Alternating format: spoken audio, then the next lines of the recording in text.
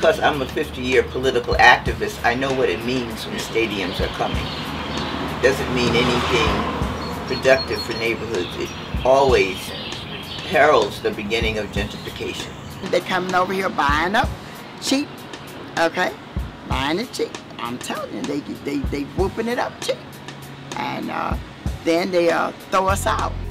There's no other place that I want to live because this is home.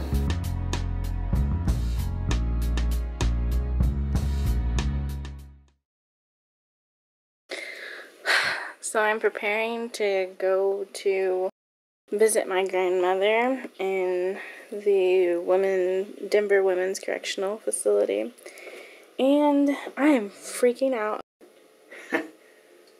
When I was 2, my grandmother, her mother, would take me to visit her on the weekends. I knew where she was at all, you know. The only time I didn't know where my mom was is when she was in the streets. When she's in jail, I know where she's at to this day. From 2 years old till, how old am I, 39. Well, it's just hard on the family.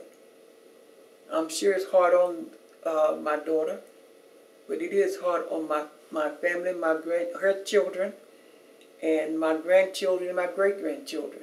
Hard on everybody in the family. It affects all of us. This is Officer Bray from Denver Women's Correctional Facility.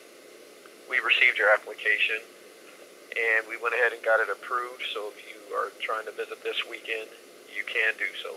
Thank you.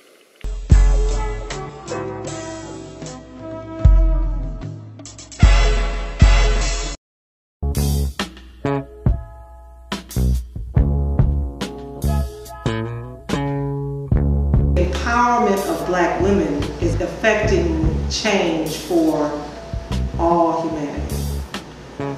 Now, it really is. And not just specifically African American communities. I mean, the example of what Black women and who we are, and our humanity, and our consideration, our hospitality, our concern, our intelligence, our, brilliance, our sensuality, our forgiveness. It has saved us, all these generations, and now it is present to do the same. Here forward, always, and forevermore. We just want everybody to know it.